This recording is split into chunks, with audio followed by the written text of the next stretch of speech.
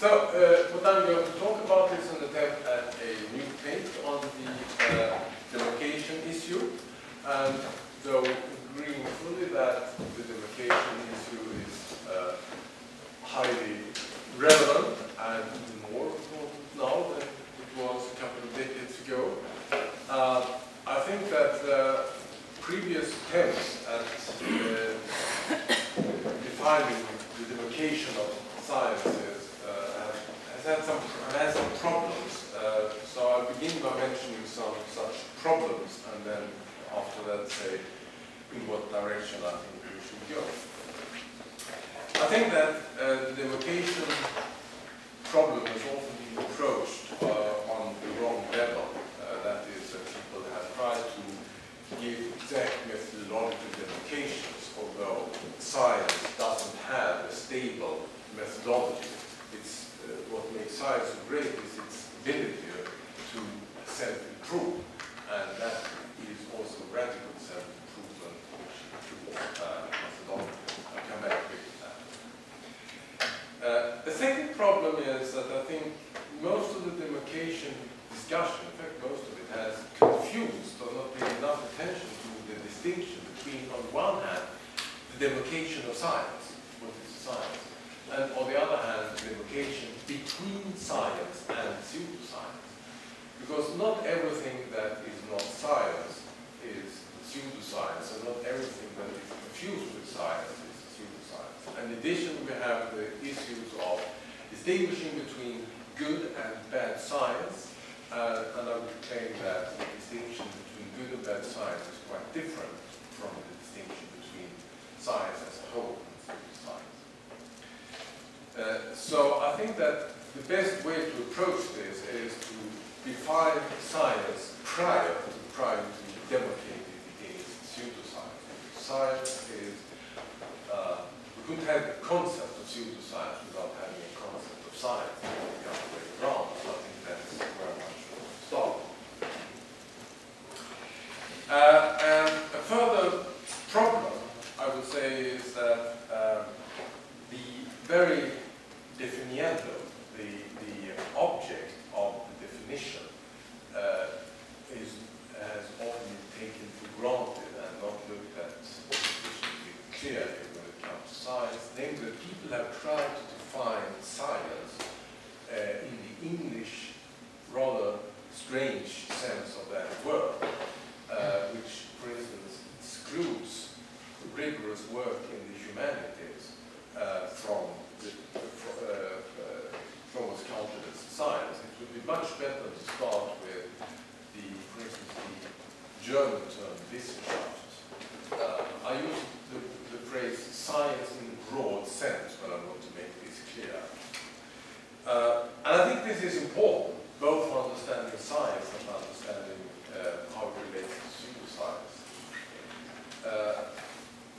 As I see it, what is common to the sciences and the humanities in this category of science in a broad sense is that they are disciplines that provide us with the most epistemically warranted statements that can be made in the various domains that we have.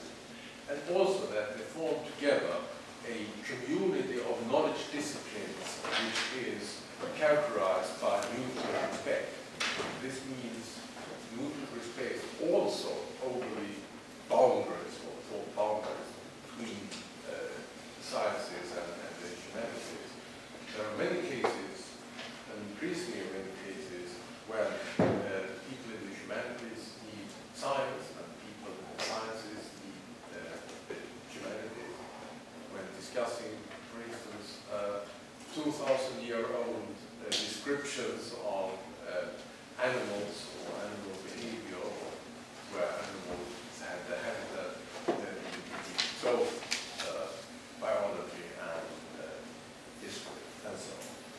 So I think that we should go for a epistemically more principled view of the definition. That is, we should rather define the German term Wissenschaft, it's also in many other languages, which includes the humanities. So it should then be a defining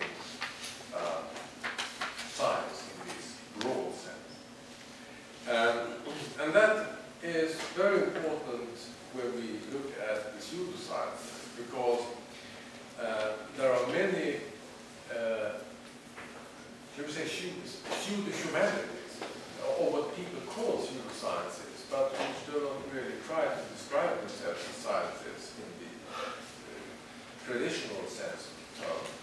For instance, Holocaust deniers, people who put forward ancient astronaut theorists, the fabricators of Atlantis myths, the Syndonologists, people who claim to investigate the Shroud of Turin, many cases of so-called biblical archaeology, French theories on Shakespearean authorship, the Bible code, etc., etc. There are so many cases of this. I don't think it would make very much sense to introduce a new term and say these are pseudo-humanities, because if you start looking at them and see what is it that distinguishes them from legitimate historical science, you will see that it's very much the same problems with them as with, for instance, creationism, when it deviates from biological knowledge. So I think that's the somewhat broader term that we should focus on. And then I think that it's important to distinguish between different criteria of quality in science. We can talk about the reliability of scientific statements, and we can also talk about scientific proofs. So sometimes you can do something that is very reliable, that seems to be very correct and very reliable, but it doesn't mean very much to science, because it confirms something that was already known before, or because it's rather uninteresting, doesn't contribute to our understanding of that which we are studying. And that is a distinction between science that is good or bad, or better or worse. I don't think that has at all to do with the distinction between science and pseudoscience.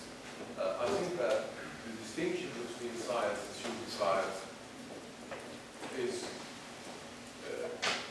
should focus only on reliability.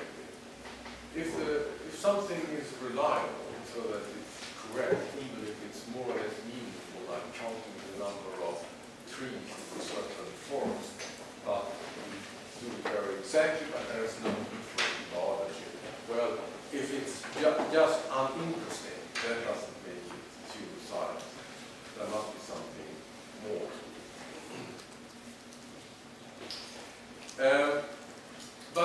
So this means that one very important criteria of pseudoscience is that pseudoscience is unreliable. And I think that is a necessary criteria of pseudoscience. But not all cases of low reliability are pseudoscience. Suppose that someone tries honestly but fails to provide reliable results. The chemist is working day and night in the lab but fails to perform the analysis that he or she tried to perform, so that the result is of no value and other chemists have no use for it. If that's all that there is to say about it, well then it is very bad science perhaps, but it's still not pseudoscience. Or even more interestingly, consider cases of fraud in science. If we take pseudoscience as something which is falsely described as science, that comes more or less with the term, then one would think that, well, then fraud in science, where people claim that they have done something in the lab and they haven't. That should be a very clear case of pseudoscience. But if you look at the literature, people distinguish between these, so that fraud in science is almost never called pseudoscience. So what is the difference? Well, Well, in my view, there is a major element, missing element in the cases of honest but failed attempts and of fraud. And the missing element is a deviant doctrine. So that pseudoscience is characteristically something that has a deviant doctrine. A doctrine that is not, that does not fulfill the requirements of science. So that would then be a sort of definition of pseudoscience, that one could define pseudoscience in terms of it being unreliable and that it has a deviant doctrine.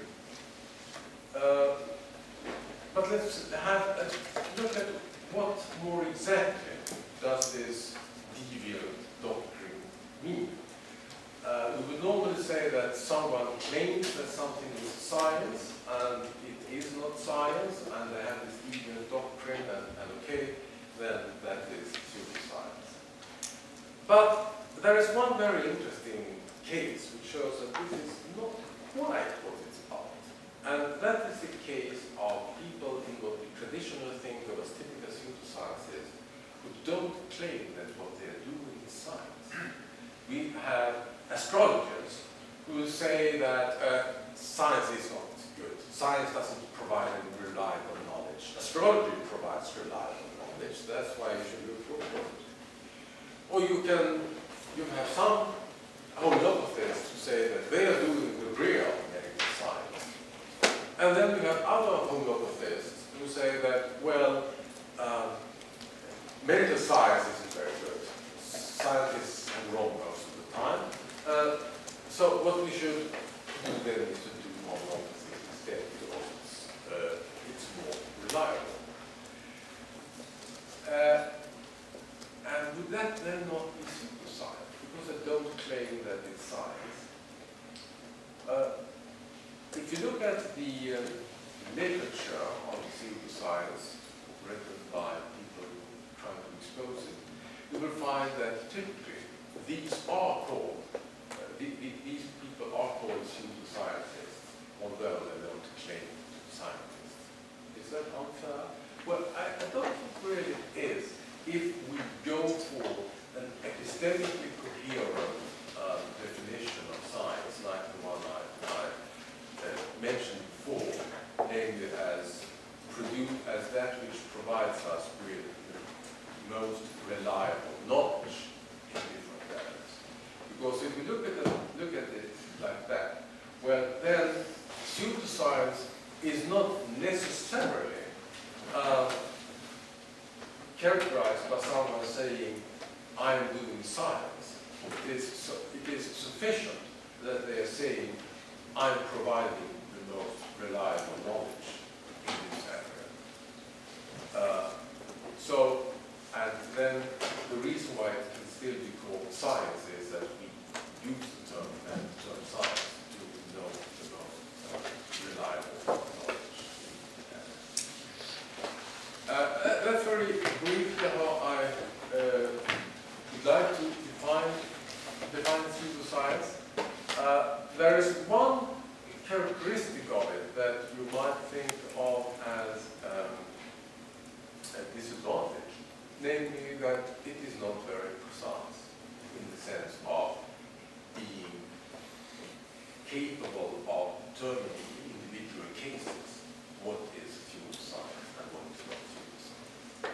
Because traditionally we would think of a definition of pseudoscience as something that we can then directly apply without further ado, so that we can, for instance, apply the criterion of falsifiability, and then we can determine whether something is falsifiable or not, and from that we can determine whether it is science or not. Whereas if I say that reliability is the criterion, then we have the additional work to do for finding out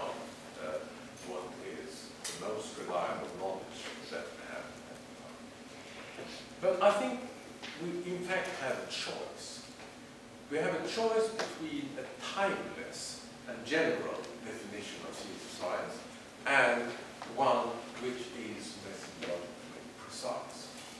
Because I don't think we have both. And the reason for that is very simple.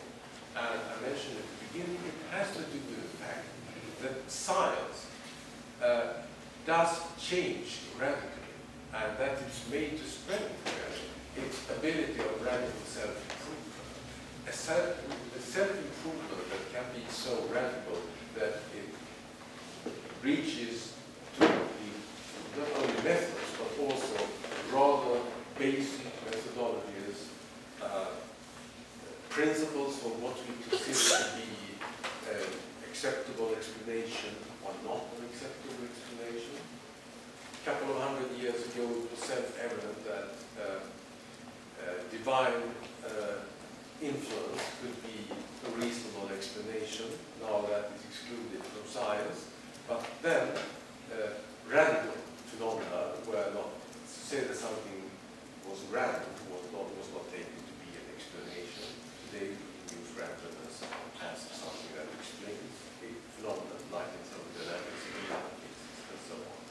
And these are very fundamental changes.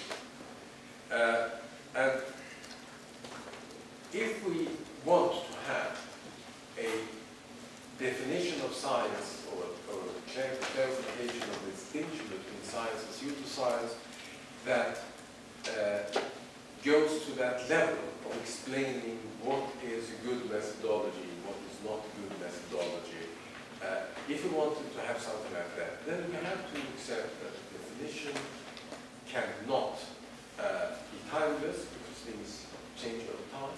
And we probably also have to accept that what is very relevant for one discipline is not always relevant in another discipline. So if you want to have a definition that is relatively stable over time and across disciplines, then I think we will have to have a definition that does not specify the methodologies. So based on that, I would say that we have the choice between a very general definition like the one I mentioned and one that is more specific, and the specific one we will then have to accept that it is something that can change just as much as science can change. I'm not claiming that we only need one of these two types of definitions. I still think that we need a lot of work on the criteria of scientific